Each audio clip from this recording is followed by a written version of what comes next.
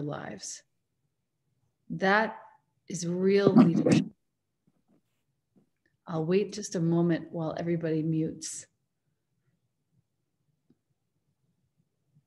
Begin now with me by closing your eyes. Once you've taken that note, it's such an important note.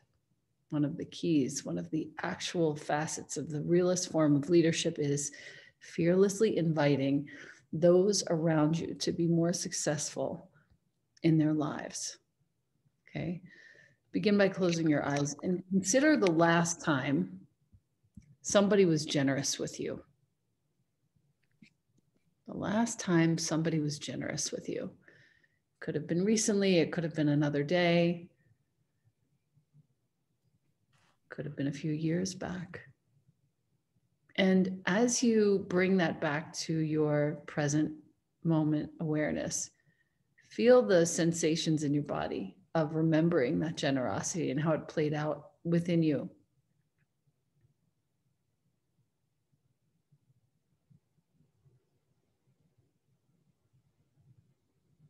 If I take the most recent example, I have Katie citing my mentorship as one of the catalysts for this project. And the feeling that I had was a little bit surprised and delighted. And a healing happened in my body when she said that, a true healing.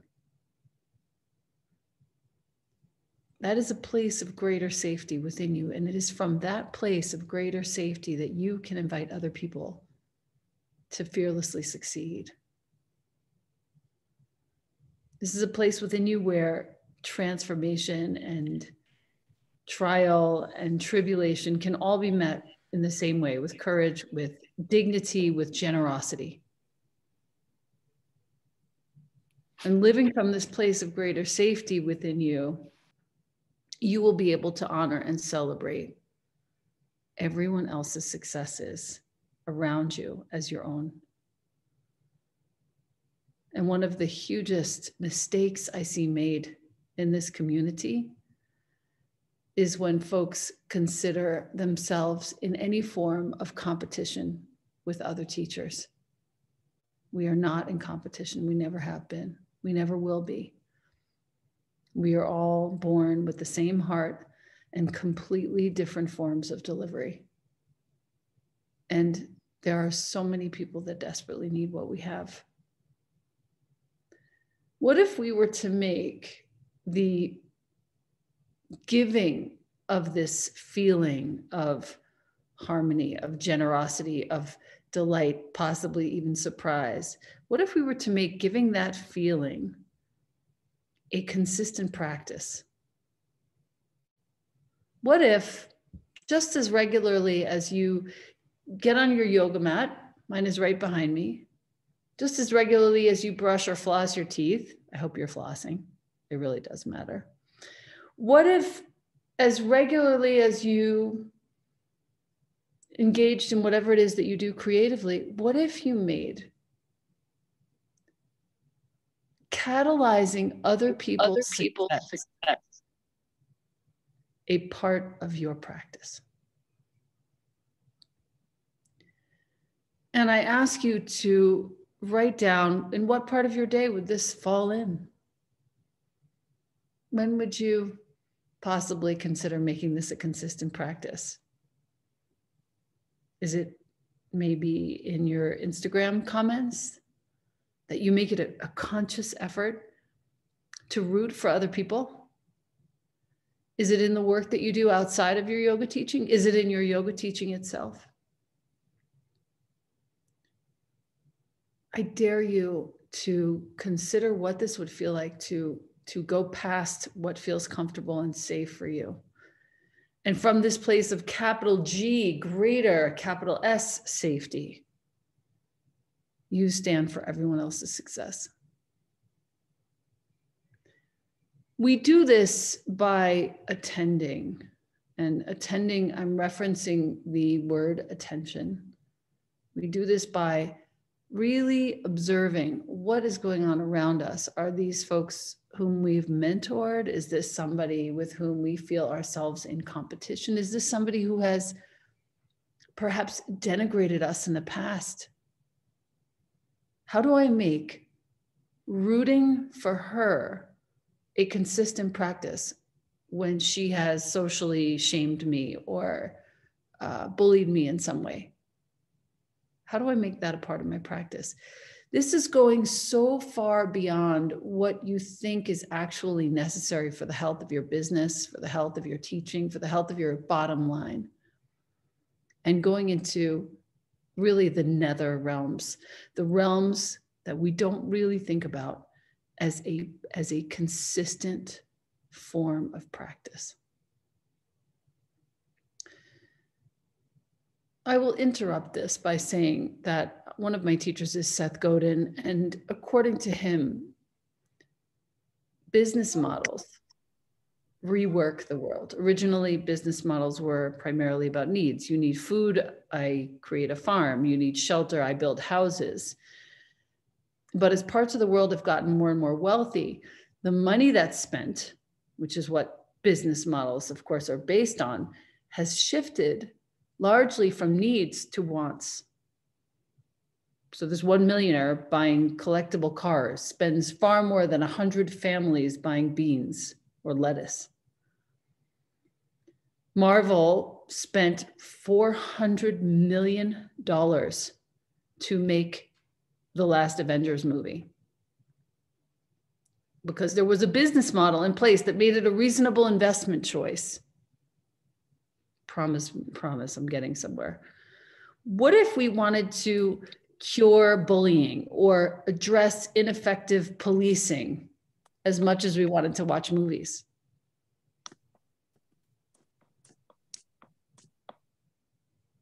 The business model would shift and things would change. And I'm not sure that there's an intrinsic reason that watching a particular movie is more satisfying than solving an endemic problem, but we've evolved our culture, hear me here,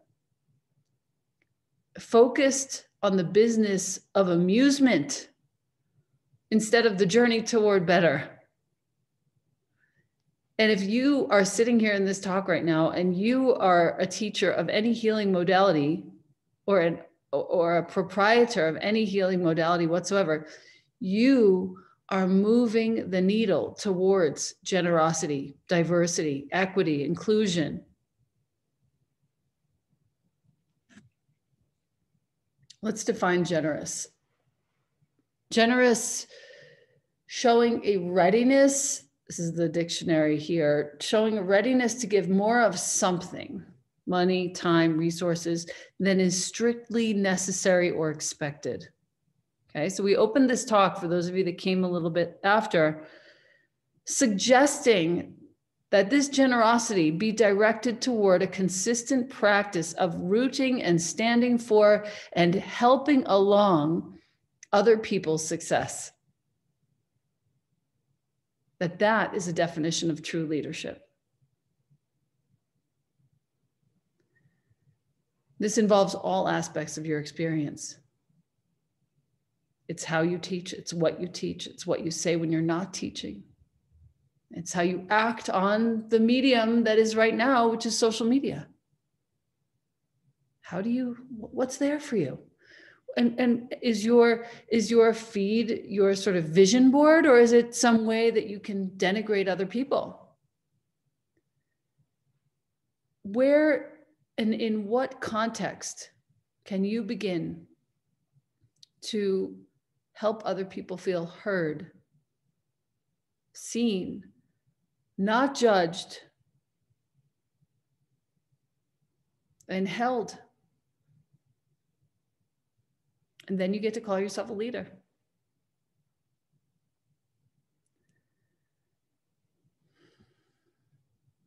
And we have to begin with the most annoying, sometimes the most difficult, and also the closest. We have to begin with ourselves. Your generosity, your consistent practice of rooting for someone else's success has to begin with yourself. Are you leading yourself? in this direction? Are you being generous with yourself? Do you have, at a moment's notice, the capacity to give yourself empathy? Go ahead, place your hand on your heart, give yourself empathy right now. Whatever is happening for you, place your hand on your heart and offer yourself a little bit of empathy, maybe a lot. And just feel that feeling for a moment.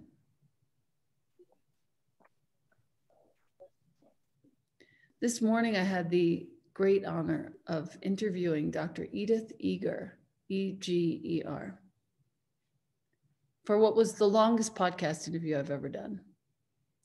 She is one of the last living survivors of Auschwitz. And the way that she gives herself generosity of energy, of attention, of time, of learning, of development, this provides crucial vitality to the work that she does. She is 93 years young. She is still in private practice. She helps families, veterans, victims of all kinds realize that they are not actually anything more than the words that they use to label themselves today. You are not actually anything more than the word you use to label yourself today. Call yourself a leader, and then lead with the most magnanimity you can muster every single day. You will never lose sleep in this way.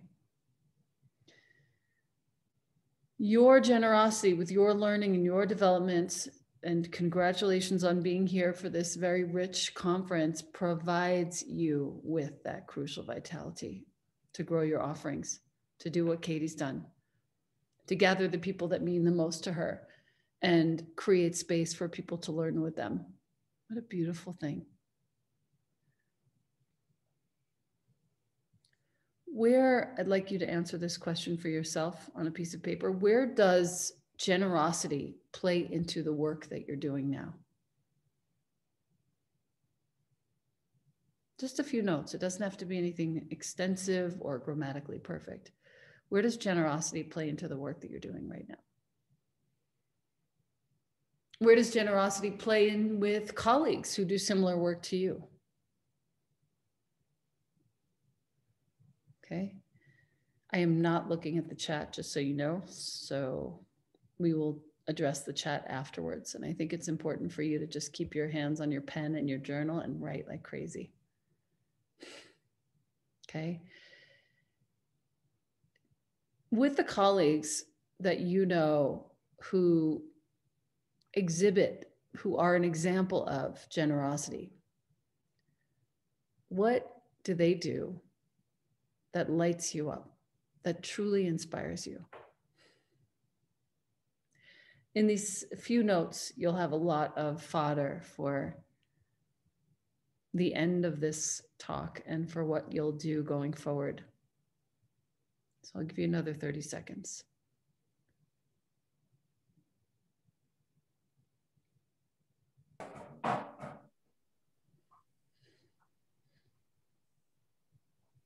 There are 4 practices that I want to focus on today. In case this all feels nebulous to you, which I would imagine that it might. The first is clear communication. So, for example, I teach this all the time. Redundancy is completely called for with this following teaching.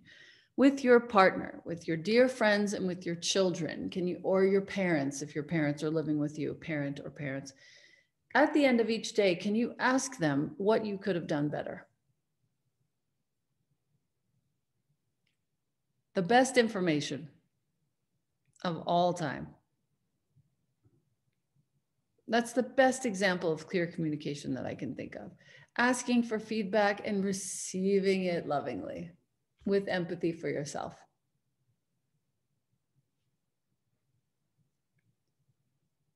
That's the first.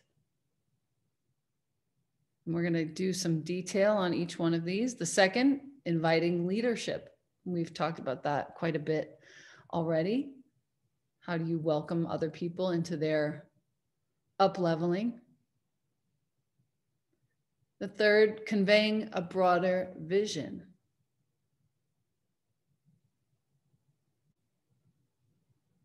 That's anywhere.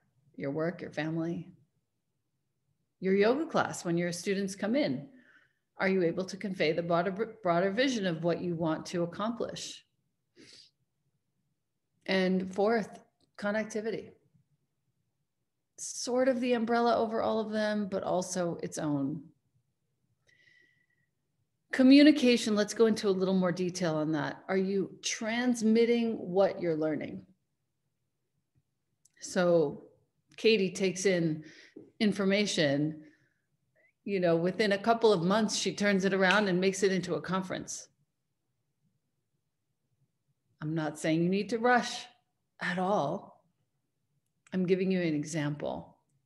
Are you relaying what's helping you grow? This is exactly what she's done, both as a person and as a professional in your work, whatever it is that you do, teacher or otherwise. Are you able to create these little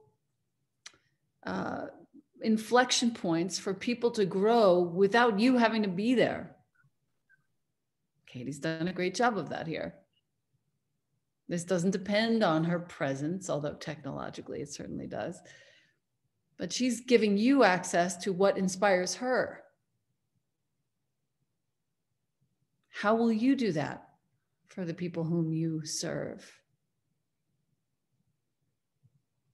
Are you sharing information spaciously? What does that even mean to you? Not in a way that wears you out, not in a way that wears anyone else out, but in a way, once again, that you invite others towards their own leadership and success. It's a level of empowerment, and that's true generosity. And that segues beautifully into inviting leadership, generating growth. There is an element of how you teach that can be that invitation all the time. It might be in the way that you word your instruction on the mat. Can you feel the difference between your right foot and your left foot right now? Can you sense the breadth of your right collarbone versus your left collarbone? Can you sense which lung is more present? These are all just like fun top of mind examples of how you can invite people into their own observation, their own growth process. And I don't know why this has come up so present for me in the last year, but I'm always thinking about how this would happen if I was to disappear and or die. Would the kid be all right? Would the team be all right? Would the students? Of course they would. Don't be silly. But could I possibly make sure that I'm leaving behind the information that I'm learning in a way that would benefit my people? That's also inviting leadership. Some of the other things that I have learned that I do well in this realm, I have a great practice of introducing people to one another so they can just get on with it without me. I have a great practice of introducing people to their own highest capacities so they can just get on with it without me. I have a great practice taking time to consider how 2 people, 3 people, a team of people, a crew of people would fit together if I disappeared.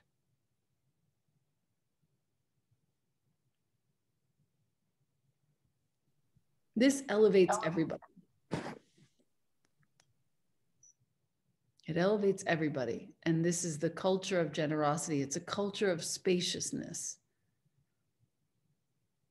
Okay, thirdly, and getting close to the end now, conveying a broader vision. What does that actually mean? I gave you the example of course, you know, if you've got students in a yoga class or a meditation practice and you indicate to them what your broader vision is for that window of time in which you're sharing space. Cool, great. Go bigger. Are you connected to your own broader future vision? Now, I don't like to get obsessed with this. 5 years from now, I'm going to be living in Marin, building this house. Yes and no. You know, there's a lot of value to planning your future. And there's also a lot of value just for having the broadest vision possible. I see myself frolicking on the beach with my grandchild. My kid's only 14, so it's a little far away. But still, oh my God, the thought of having a grandchild. Are you able to leave? This is an important question. Are you able to leave the toxicity of fragmentation at the wayside?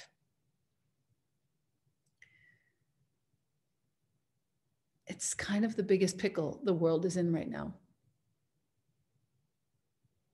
The way we began this talk and where we're at right this second matches like two perfect little puzzle pieces. How do I invite and incite success for other people? And how do I make sure that no toxic fragmentation seeps in? That is not what I want to empower. And it is happening in every community, including this one. Are you engaged? And this is important.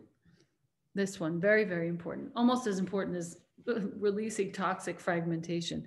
Are you engaged with a chosen cause through your work? My dream in engaging with a few of the different businesses that I have now was to be able to freely give. Like that was top 3 of my dreams that I had. When you engage with a chosen cause, even if you have $1 to give a month, your work takes on a different meaning. And that broader vision becomes something entirely different. It's everything that you do is lit up by that fire. And you know where that percentage of that money is going. And it is downright exalted to think about it. Let that be a part of your fundamental, foundational principles. There is a chosen cause, even if you give $1 a month to that cause. But you're not just earning for yourself or your family anymore. This creates a very cohesive culture, and it keeps everybody connected to this broader vision of yours. Super vital and vitalizing. The 4th point that I wanted to elucidate is connectivity. How do you, and I'm in a year-long socially engaged Buddhist training right now, and I'm learning how not to pretend that I'm listening, but to actually just listen. And not to close my heart when somebody is saying something I don't like, with which I do not agree. Video off. I am learning that this connectivity of just allowing things to land, not necessarily agreeing, but helping folks to express themselves freely without insinuating my opinion upon the scene, is a part of this connectivity. It's a part of this culture of generosity, and it's a part of empowerment that becomes your leadership. Richard Freeman, in The Mirror of Yoga, I've referenced this before, he talks about ahimsa as not shutting anyone out of your life, You don't have to have dinner with them, but you don't, that closed door is damaging to all. It's the opposite of this connectivity. I'm willing to work and talk to people with whom I don't agree because I think it's important for the whole world. I think those little points of contact change the way the flow is happening the world over. So one of my final inquiries for you today, with regards to the concept of generosity, what will be your legacy?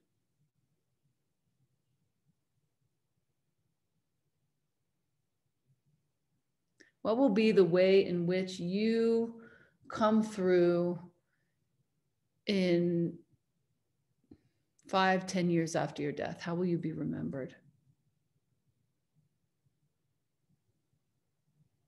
It's an interesting thought because it really does point to the quality of your leadership. Whether you were, in fact, creating a culture of generosity that didn't just involve you giving, a few bucks, but in fact involved you spinning a web of leadership throughout your space. Did you practice clear communication? And I'm really referencing your legacy. Post-mortem, did you invite leadership? Did you convey your broader vision? Did you do all you could do to create community? Did you give people the time of day? Did you trust in yourself? Did you trust in the flow of what you did? And were you on both the giving and the receiving end of generosity? That's also leadership. To kind of put a bow on this, and I'm super keen to take questions. It's never how much you know about something. It is always how much are you willing to share of what you've learned? How much are you willing to leave a trace of your purpose, your thoughtfulness on the things that you offer and do? I have a poem to close. I think it's perfect for right now. And it has little traces of all the things that we spoke about. It was sent to me today by a dear friend. And I thought, wow, God really does work in the most magical ways and delivers exactly what's needed. This is by Marge Piercy. This is the blessing for a victory. Although I shall not forget that things work in increments and epicycles and sometimes leaps that half the time fall back down. Let's not relinquish dancing while music fits into our hips and bounces our heels. We must never forget pleasure is real as pain. But the discipline of blessings is to taste each moment, the bitter, the sour, the sweet, the salty, and be glad for what does not hurt. The art, and I think this is the art of leadership, the art is in compressing attention to each little and big blossom of the tree. To let the tongue sing each fruit, its savor, its aroma, its use. Attention is love. What we must give children, mothers, fathers, pets, our friends, the news, the woes of others. What we want to change, we curse and then pick up a tool. Bless whatever you can with eyes and hands and tongue. And if you can't bless it, get ready to make it new.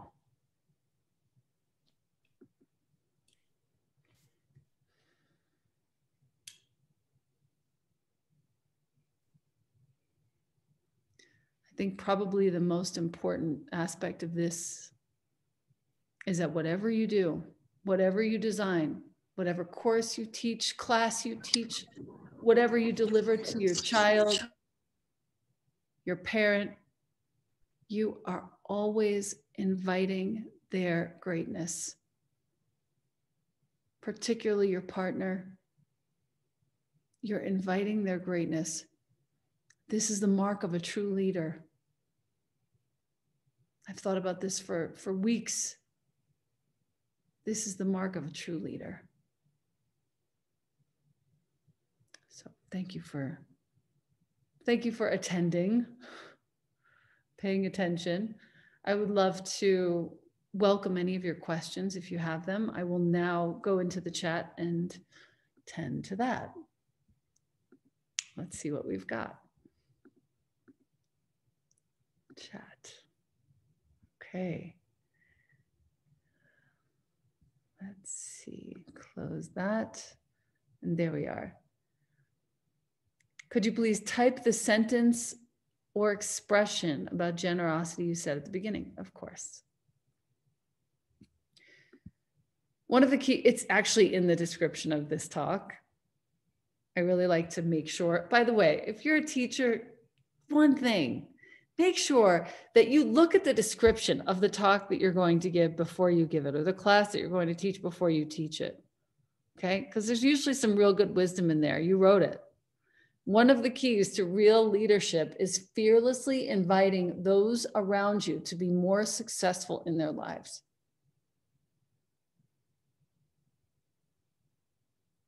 To view their success as your success.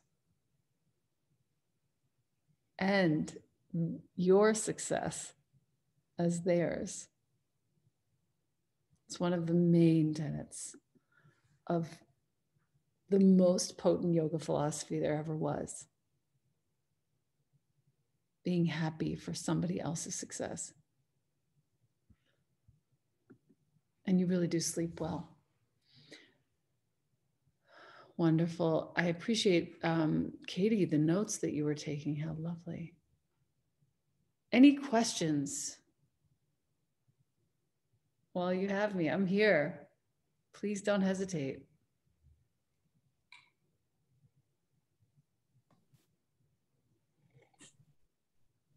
Elena, I have a question, if I may. Please. You said a definition of ahimsa is not shutting anyone out of your life. I think you said it came from Richard Friedman. Mm-hmm. I'm very interested in that because I feel that for many of us, part of reclaiming ourselves when we've been in very difficult relationships or maybe difficult childhood or whatever it might be, is to have boundaries around the people who are toxic in our lives or who don't serve our higher aspirations. If you could speak to that a little bit, it would be helpful. I have one example. I have an uncle who, upon the death of my mother, this is one of her brothers, the only living one, we learned that she had lent him a pretty exorbitant sum of money. There was the IOU right in her file, and we presented that to him, and he completely bailed, like just denied it, called us crazy. Like, we're not, I promise we're not crazy. And we just thought, hey, you know, we're just cleaning everything up here. Like, what happened to that? For about a year, I would say, I had this like jail door in front of my heart to him. I was like, there is no way I will ever communicate with that person again. What a disgusting display. Judge, words, caustic feelings, caustic energy in my body, caustic.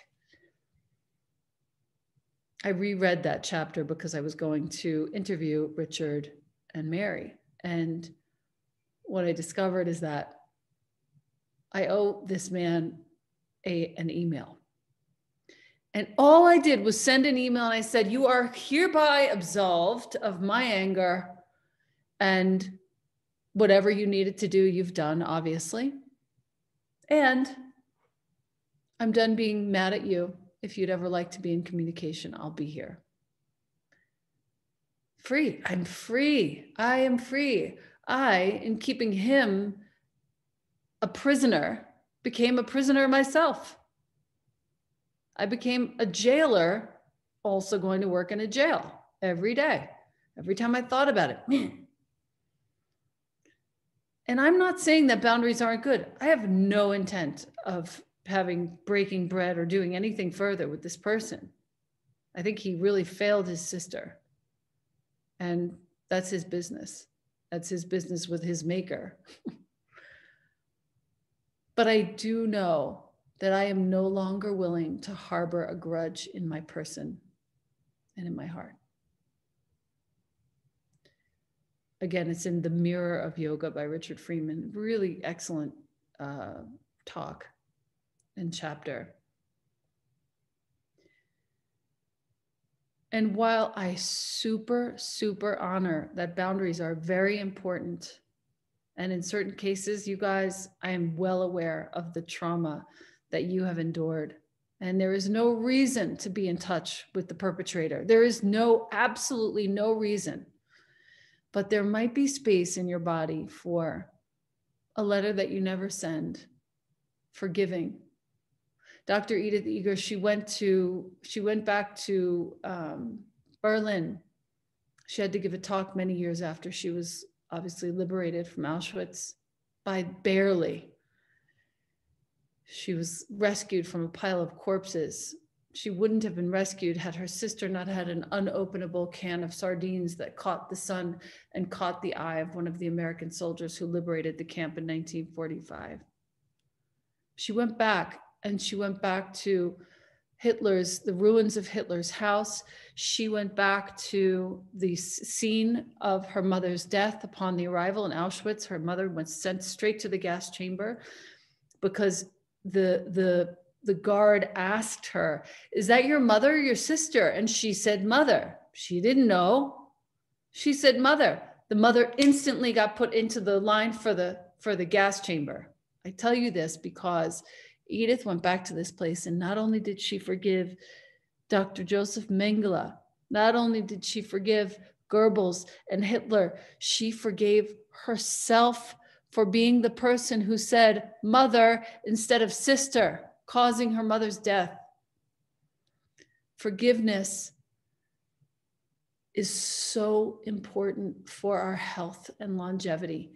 And if we can practice forgiveness, even Katie, within those incredibly clear, strict even boundaries, we have the balance. And I think that's where that has to live.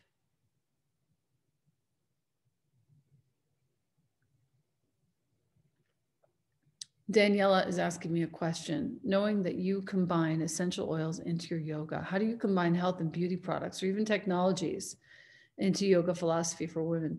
Frankly, I only teach and share exactly what I use myself. People send me things all the time. I will only share the stuff that I will use myself. And how I incorporate it into my yoga is just by my very being. I try to be an example. My Instagram, which is really our main way of communicating, so I'm referencing it. It's like my vision board.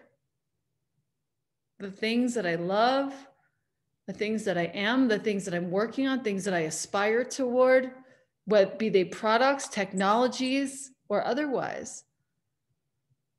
That's what I have for you. That's all I've got. The oils are in my hair, my face, my mouth, my life, my body, all the time. I share them as a matter of course. I don't think too hard about it. Fragmented toxicity.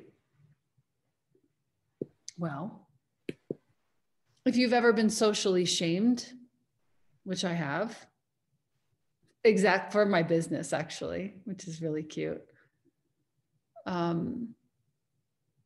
If you've ever been in the middle of a real debate on political leanings, on conspiracies, you know All of that is fragmented toxicity.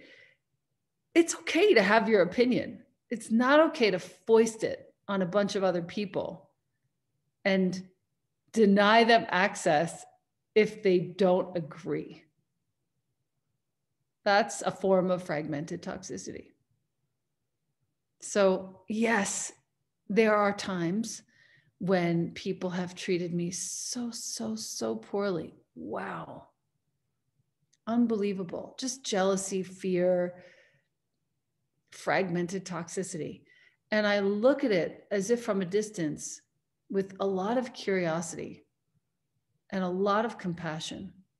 And I can see where it came from almost instantly. I can see, okay, so that person had this happen to them at some stage in their life, which makes it accessible to them to even want to then perpetrate it on me.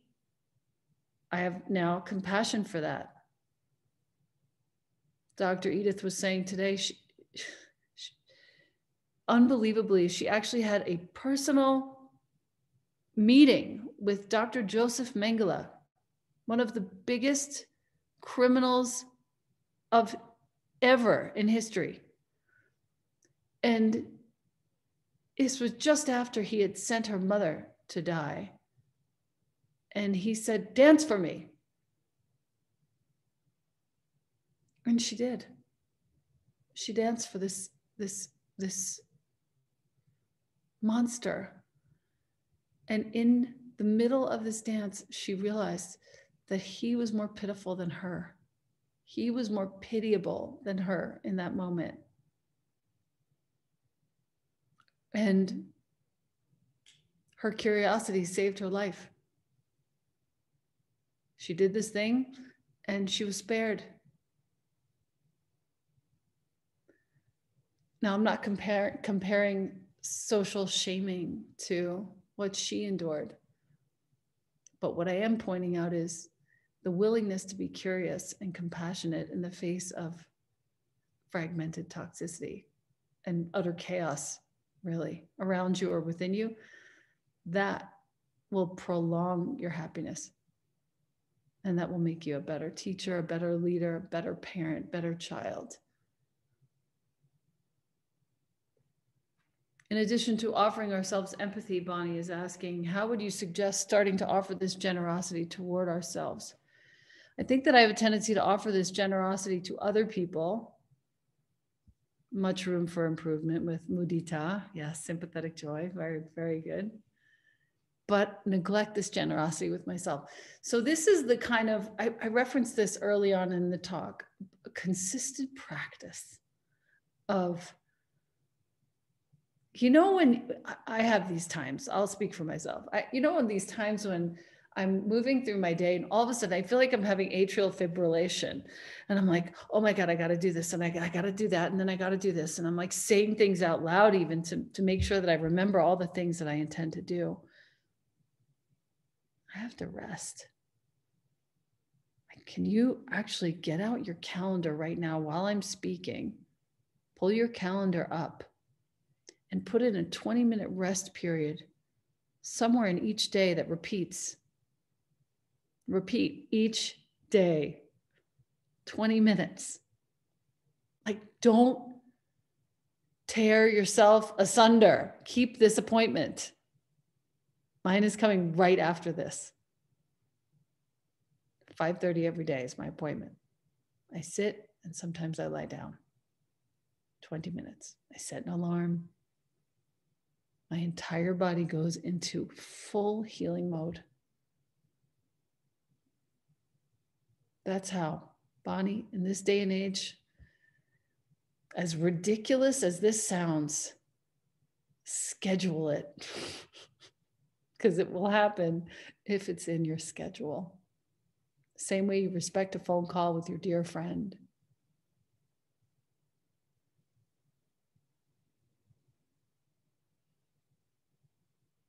Any other questions before we close?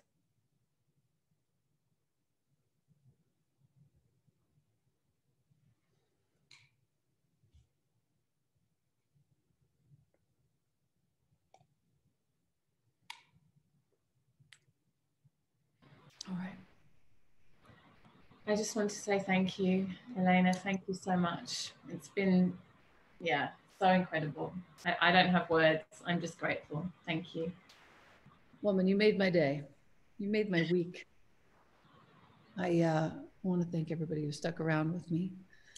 Thank you so very, very, very much for being here. I look forward to sharing more time with you in the future.